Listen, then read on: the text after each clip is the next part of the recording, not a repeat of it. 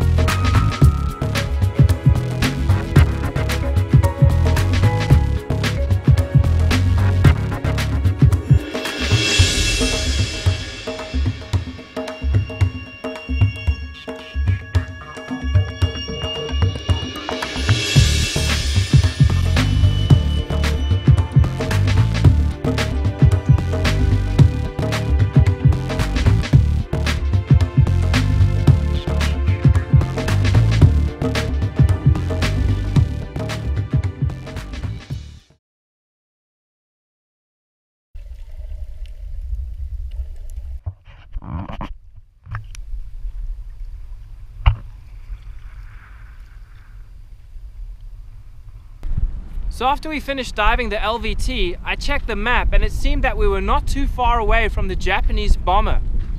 So instead of heading back to shore, we decided to continue on and find it. It was about another 500 meters from where we were. This wreck would be the furthest one that I would explore on the kayak.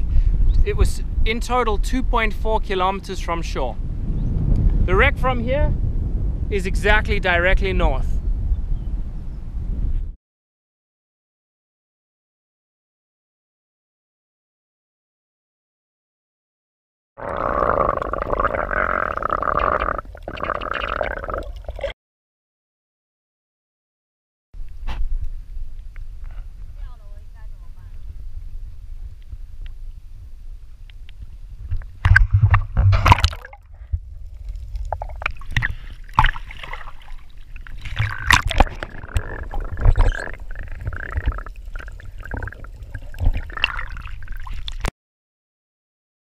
Our patrols have spotted an enemy search plane and are after her.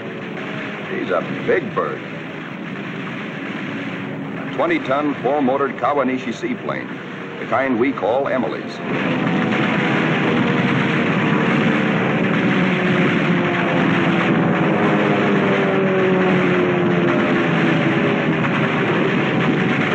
Miss Emily's a tough old girl.